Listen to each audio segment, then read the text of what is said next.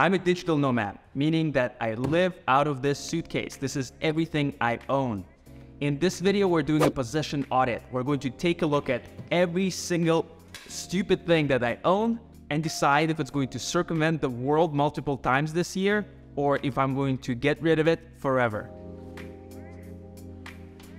You make piles by category and then you create organized mess, and then from organized mess you just create organization. I now have my camera gear category and I further divided it into subcategories. My tripods, my lighting.